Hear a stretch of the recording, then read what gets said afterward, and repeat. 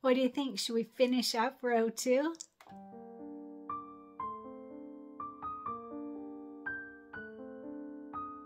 Hey everyone, Cristin Som here, and row 2 is almost done. We actually only have 2 more little blocks. So we did the 3 mixers, and some of us chose to personalize that middle one because the fabric was not too busy on that bowl. So it was a good opportunity to do something a little personal for that one, specialize it in some way. So that was fun. So there's only 2 more blocks for row 2. That is such an easy one. We had, this one seemed so much faster. So let's see, 2, 3, 4, 5, 6, 7, 8, 9, 10. There were 10 blocks on row 1. That's why. So row 1 had 10 blocks, and there's only 5 blocks on row 2. So we're already almost done. So I'm thinking, let's go ahead and just finish it, right? So I'm going to do 2 together in one hooping. They can absolutely be done separately. In fact, the only part I'm going to merge together is the quilting design. So when I do the video in photos, it will look the same to you anyway once we finish the quilting. So totally up to you, but I will bring you over to the computer and show you how to merge those 2 blocks together on one hooping if you choose. So let's talk about what blocks we're going to work on. So we're going to work on We Whisk You a Merry Christmas and also on the Whisk. Those are both on page 12 of the Whisk book.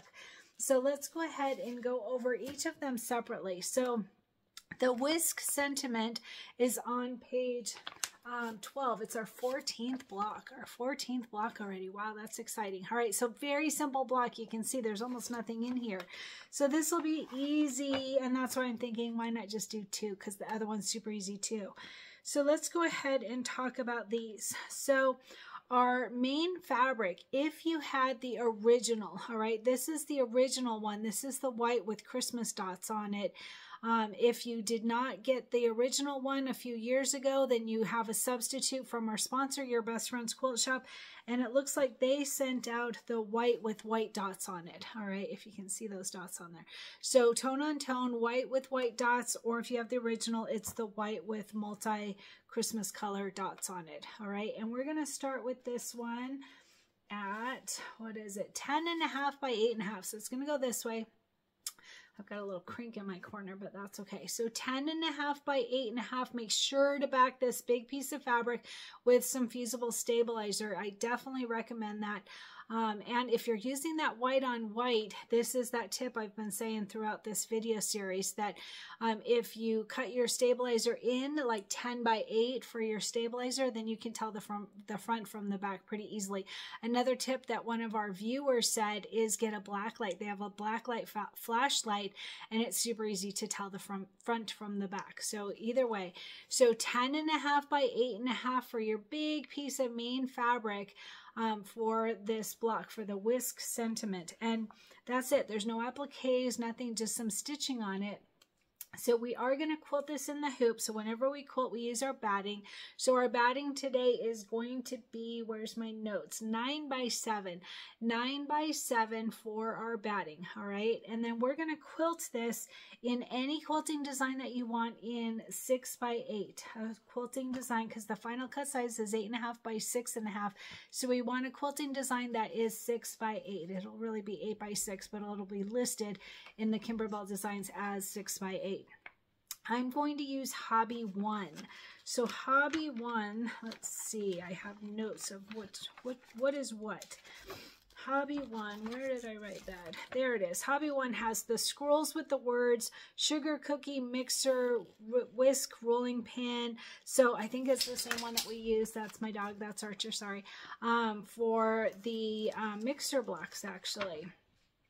Let's see, Hobby 1, yep, that's what I used on the mixer block. So this whole row is going to be Hobby 1, and you don't forget, you can use whatever you want. I tried to keep it to something that went along with it, and since it's got the whisk in the quilting, I couldn't help myself. So there is a whisk in it, and there's sugar cookies, mixer, whisk, rolling pin, spatula, jar, scrolls with words. So that will be a really fun one. So I'm going to use that for We Whisk You a Merry Christmas, again, in a 6 by 8 quilting design. If you are double hooping, what would that be, like 4, what is it, 4 by, well, you could do 4 by 6 and 4 by 8. I don't know. I'll figure that out. I have to think about that, and I'll add that to the notes in the video editing process. But you would need a double hoop because your quilting design is going to be 6 by 8. That's too big if you're using a 5 by 7 hoop. If you have a 6 by 10 hoop, you can do it, but you would have to take out that the placement and tack down of the main fabric. That's the part that will make it 6.5 by 8.5. All right. So anyway, we wish you Merry Christmas. Super easy one. So I'm going to go ahead and start on that. But like I said, I'm going to do them together. I'm going to do 2 today. You can absolutely choose to do them separately. Do 1 today, 1 tomorrow, if you have, depending on how much time you have available. So let's go ahead and talk about the next one. It is Whisk. It is our 15th block, and it is also on page 12 of our Whisk book. And again, there's almost nothing in here, so that means it's a super easy one. So there's one little applique piece for the Whisk handle. Very simple. So on this one, our main fabric is the red with multi-dots on it, Christmas dots. So I didn't get a replacement for this one. Like if there was a substitution from our sponsor, I didn't get that. So you may have something different. The other one she did send me, so she may have already had extra of this. So you may have this one, you may have something similar, but it is for this one, it is the red with multi-dots. Make sure to back it with fusible stabilizer for your main fabric so you don't get puckering. And we're going to start with this one at 6.5 by 8.5. That is our main fabric, 6.5 by 8.5.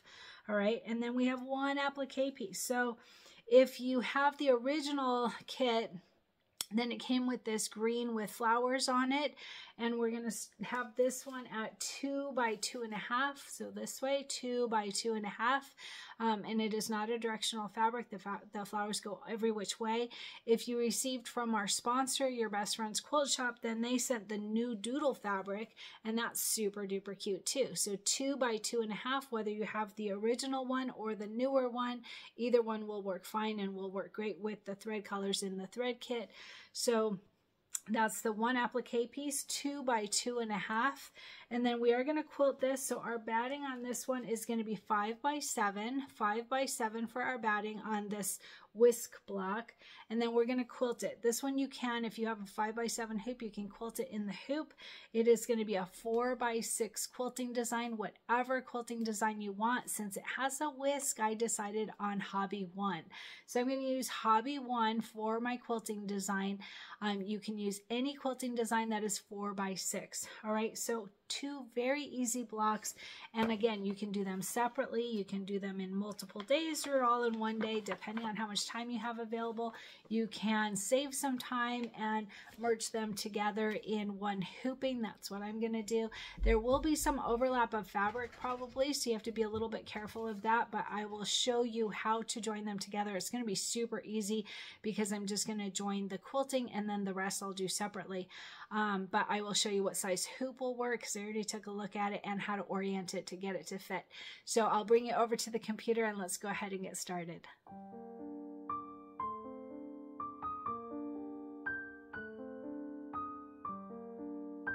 Hey everyone, I'm at my computer now and I'm just very quickly going to show you how to merge these 2 designs together in one hooping if you choose. You don't have to, totally up to you, and I am going to do it quick because it's pretty out and I want to get out for a walk while there's still a little bit of sunshine. So I'm going to open up Embellishment Essentials. I have a whole bunch of windows open right now because I'm working on various things, but I'm going to just open it up here. So ignore like the tab numbers. My tab numbers will be different than yours. So I'm going to go to File, New Page. And I know that I need my 9 by 14 hoop, so I'm going to go ahead and do that. So down here at the bottom, it'll say what hoop you're on. I'm on my 5 by 7 hoop right now, so I'm going to go up here to this Preferences folder and click on my 9 by 14 hoop and say OK. And then I'm going to click on this compass button and click on H so that it zooms in just to the hoop. All right, and then I'm going to bring in the quilting designs. I'm using Hobby 1 on both of them, so that makes it easy. So you can go to this merge stitch file and navigate to it. I think I'll do that because we did the other day. Let's see, yeah. So merge stitch file. You can either do it that way or you can open up the folder and drag it over. Either way. So let's see, quilt, not double click, just one click, my mistake. All right, and then I'm gonna find, actually I'm on I'm on the embroidery files, but I wanna be on the quilting files first. So quilting files, hobby 1, and then embroidery files, block by block. Pez is what I use for my machine. And the first one, we need a 6x8 quilting design. So I'm just going to scroll down, and there it is right there. It's populating still. So 6x8, double click on that. And I'm going to go ahead and click on the design. You have to click on the stitching, and then I'm going to rotate it to make it both of these designs fit. So it is not a directional file, so it doesn't matter. I'm going to go ahead and click to the left, and after I get the design in, I might move it around even to see how I like it. So I'm going to go ahead and click on that stitching again. You have to click outside and then click back on the stitching because once you rotate it, it doesn't let you immediately start moving it. So I'm using the arrow keys on my keyboard to move it up as high as it'll go without going over those yellow lines in the designating the hoop. All right, and you can scroll out to see how close you are, or you can tell just by looking at it right here. All right, so that's the first one. I do want to go ahead and change these, but I need to bring in both, so it's not going to matter. I'll go ahead and do this first one now, just so that it's not too boring doing two. So we have the default blues and oranges, and we're going to have that turquoise, all of them. So I'm just going to go ahead and change all of them. It's just a pretty quick process. So I'm going to click on 1, click on the color, and I'm going to change the first one to dark aqua just because that's the first color that comes up for me. It doesn't matter what color, as long as we have the ones the same that we want to join and the ones that aren't the same to not join. So here's 1, 2, click on the color, and I'm going to choose Blaze and say okay. Then 1, 3, click on the color, and we already used dark aqua. You can see it right here. So I'm going to use the next color down, which is Marine, and say okay. Then 1, 4, click on the color, and we already used Blaze right there. So I'm going to use the next one down, which is Oriole, and say okay. And then 1, 5, click on the color. Now, this is important. So the first block, the Whisk sentiment, which is what this one is for, is on a white fabric with all the colored dots on it. And the other one is on a red fabric. So unless you're going to use the same color for the quilting on both of them, we do want these to be different. So I will likely use white. I generally don't like to use a dark color when there's wording on the block because then it takes away from that wording. So I'll probably use white for my quilting on the first one. And then on the second one, you can use a color that will stand out a little bit more, or you can use a red. It's totally up to you. Keep in mind that the lines from the Whisk, you don't want to take away from that too much. So I'll probably use a red. So I'm going to go ahead and click on this, and I'm going to choose the first color that comes up for me, which is Sprout, and say okay. All right, so that one is done. We can't do a copy and paste because the other one is a different size. So on that one, I'll bring it in a different way just to show you both ways. I'm going to go ahead and move this over a little bit. I'll open up a folder, and let's see, documents, embroidery files, we Whisk, and then embroidery files, Pez, Quilt, and we're looking for the Whisk block. I'm sorry, gee, I did that again. We're looking for the quilting design first. Let me go back to my quilting designs. I'm very anxious to get the design in for some reason. All right, there's hobby 1 right there, embroidery files, block by block, Pez, and this one, I think it was 4x6. Yep, 4x6. I'm just gonna click it and drag it over to the workspace, and then it opens up to the center. So that's the other way to be able to bring it over. And actually, now that I think about it, I was thinking that the fabrics would overlap because, so I'm just going to click on this and I'm going to drag it down. Let's see here. By the way, I already tried this in an 8x12 and it does not fit, just so you know. All right, so I was thinking that there's not very much room here, but look at, we can rotate this one also. We can rotate both of these and then we have plenty of room between them. So I'm going to click on the design and I'm going to click that rotate button again, and then I can bring it down. Again, click outside of the workspace, click on the stitching, and then I can bring it down. Then I have plenty of room between the two, so there's no fabric overlap. Look at that. That's nice. All right, so same thing as before. We want to change these colors. but we want to use the same colors on the ones that we want to join and a different color on the one we don't want to join. So I'm going to go here, click on 2-1, click on the color. Let me move this back so my head's not in your way. All right, so 2-1, click on the color, and I know I want the same color we used here so that we can do them both at the same time. It saves a lot of time. So I know I want dark aqua, and I'll say okay, and then default to orange, 2-2, click on the color. I want the same color that we used before, which was blaze, and then 2-3, click on the color, and we have 1-3 marine, so I want 2-3 to be marine. And then 2-4, click on the color, and we used Oriole, so we want 2-4 to be Oriole as well. And when I say 2-4, I'm saying this number here. All right, and then Sprout, we want this different. If you're going to use the same thread color, like a silver on both of them, then you don't have to change. You can still use Sprout, but you may want to leave it open to decide later. I know for sure I'm pretty sure I'm going to use white and red. So either way, I don't want it to join. So I'm going to click on the color, and I'm going to use the second color down, which for me is sea green. And like I said, it doesn't matter what color you're using. You're just choosing a color so that it doesn't join when we do a color sort. All right, so those are done. Now, keep in mind, if we did a color sort right now, which is what I would normally do, and I will do, because I don't want the rest of the design to color sort, I only want these two, but when I bring it in, we'll have to do an align and distribute. So I'm going to do that first, and then I'll show you. We've done it before, but if you're new, I know there's a lot of people that are new to Embrilliance Essentials because they just had that big sale. So I'm going to go ahead and just show you how I'm going to do this. So for now, I'm going to go ahead, let's see, I'm going to close these folders or design files. I'm going to say drag down from the bottom and up, and then say Control C on my keyboard, C like copy. I'm going to open a new tab, go to File, New Page, and I'm going to say Control V like victory to paste that. And for now, I'm just going to leave that, all right? The designs are already changed of the colors, all of that, it's all good. But I want to use this, let's see, I could go ahead and, I think I'll go ahead and color sort these. So I'm on that second tab. For you, it should be tab 2.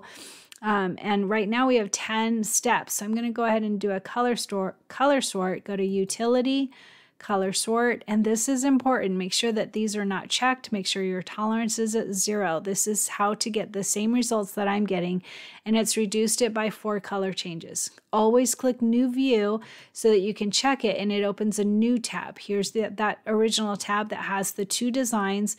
Now in this next one, which for you should be tab 3, I'm going to open this up and just check it. So there's our placement for our batting together the tack down of the batting, the placement for the main fabric, the tack down for the main fabric, let's see, what is that? The first quilting design and the second quilting design. So one thing is I should have waited, because if I bring in the design and decide that I want to rotate that quilting design at all, it's too late now unless I go to that original tab. So just a little note there.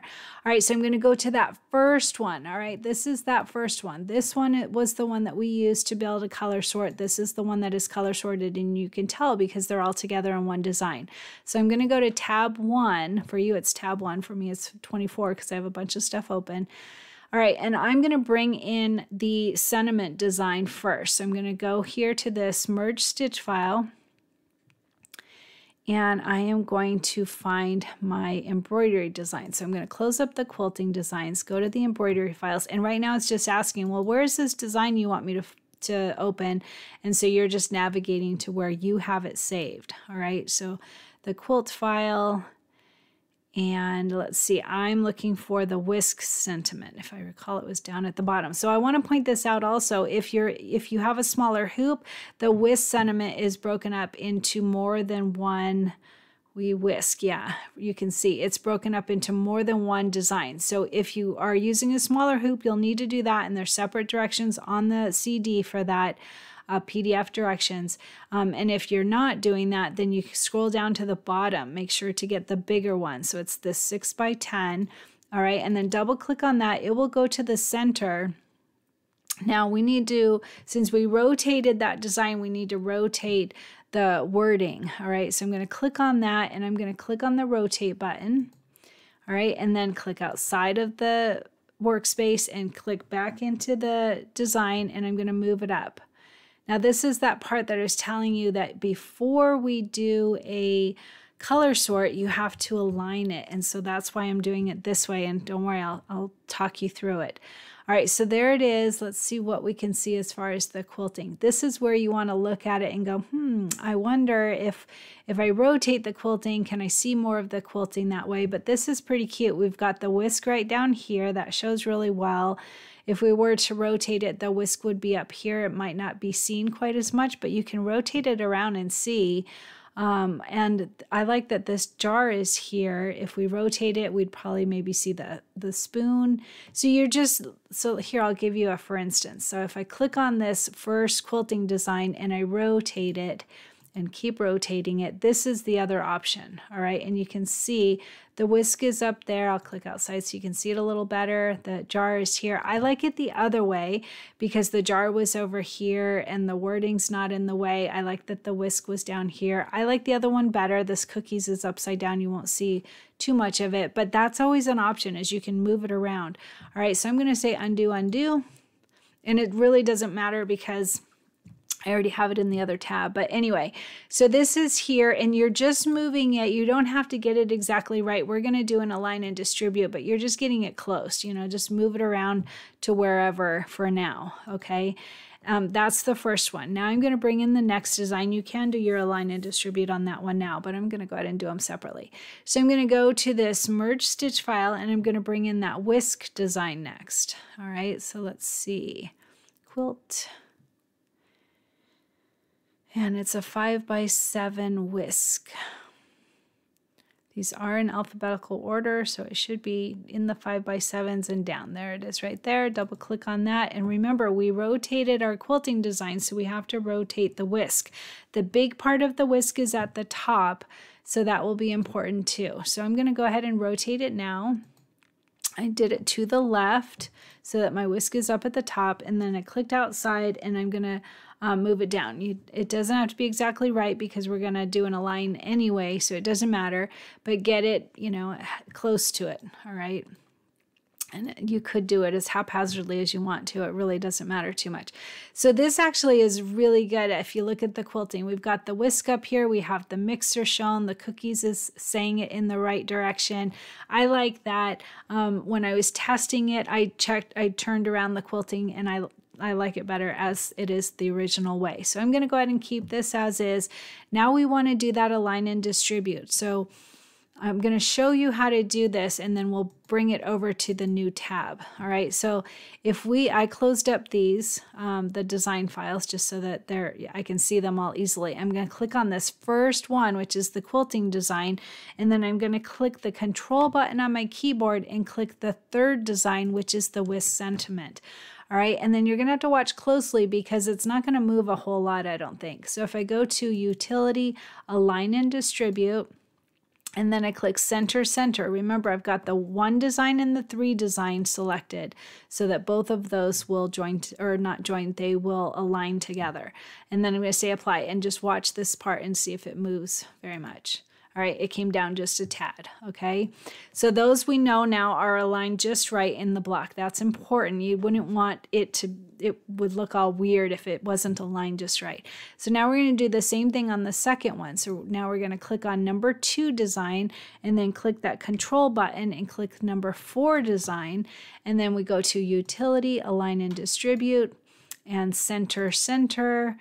And watch the whisk and see if it moves at all. Say Apply, and it moved down just a tiny, tiny bit. Close.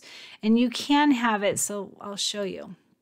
You can have it like super weird. Say that I put it over here and I'm like, oh, I want line number 2 and number 4, hit the control, and I want those to align. It will move all of it, and so we'll have to move it again, but you can do it like as haphazardly as you want. So watch Utility, Align and Distribute, and Center, Center, Apply. And then see, it moved it so that now the whisk is aligned just right in the block, but it moved the whole block too. And that's totally fine. We can move it right back. all we do is use those black squares to be able to line it up, and really it doesn't matter, but for my little brain, I like to have it lined up right. All right, so that was how easy it is to do in Align and Distribute. But now remember, we did on this next tab, this one was the one that we used to be able to do all of that color sort, but then the final one is in 3, and you can always tell because then it's in one design. So if I go, I have 1, 2, and 3. I'm not going to need number 2. I always keep it for a little bit just in case there's a problem, but I want to go to number 1 tab, and I'm going to click on design number 3 and design number 4 because now those are lined up. Okay, those are lined up how we want them to be. And it's easier because now I moved that last block. Now that I'm thinking about it, when I was showing you that second Align and Distribute, I may not have it lined up exactly how it was before. So I'm going to undo. You probably didn't do that part along with me. Anyway, it was just to show you. All right, so this was how we had that Align and Distribute. All right, so I'm going to click on design number 3, click on Control to get also design number 4, and I'm going to say Control C, copy, and then I'm going to go to that 3rd tab, and I'm going to say Control V, and now those are lined up exactly how we did that Align and Distribute. You can't do an Align and Distribute once they're together in one design. So we had our quilting together on one design, and it would be like, well, okay, well, here's how I can merge these all together with all of this, whereas you want them each separately. So that's why you have to do it before you do a color sort, or do it the way that I showed you with where we open up a 3rd tab and we just copy it over. Hopefully I didn't totally confuse you, but we just want to make sure that these are lined up. And so now they're all lined up. We've got our quilting all together, and then we have these completely separate just so we don't have to worry about, oh, is this color in this design? It's just simple, and plus it's easy for me for the photo parts for those that are not joining or doing a color sort or anything like that, for those that are doing it separately. All right, so we have 14 color steps between the whole design now that we have the quilting all together, so it'll be a really quick, easy day. Like I said, I'm using my 9x14 hoop. You can see it down here at the bottom. All right, I think we're ready. I'm going to do a file, save stitch file as. Always click as. Make sure you do a save as, otherwise you will be saving over your original file. And it's usually that first one that you opened, so just don't do that. So I'm going to save it in my Whisk file, embroidery files, Pez, quilt, and I'm going to name it 9x14 because that's the hoop I'm using, and I'm going to say Whisk and Sentiment. I'm just going to say Whisk Sentiment. I'll know. Whatever you name it, whatever you want, that will help you to find it. It's easy to do. And click Save, and then my machine is on, so I'm going to go ahead and send it to my machine. If you don't have a machine that does that, you would just save it to a USB stick, and I actually have a video on how to save it to a USB stick. If you're new and you haven't tried that yet, there's a video on how to do that too. So we're all ready. This is going to be super easy, and then we'll be done with row 2. Oh my gosh, so cool. All right, let's get started.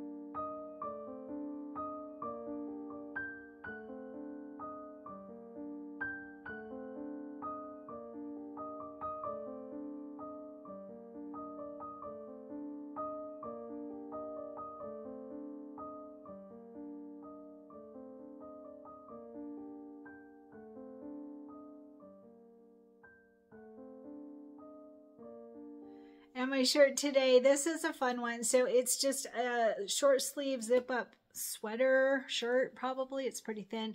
But I put this Designs by Juju Mendy sewing machine design on it, and then I added in brilliance the wording that says sewing makes me happy. Added a little bit of bling, and on the back I'll add a photo. It's a really fun design. It says serial quilter, like serial killer, serial quilter. I thought that was pretty fun.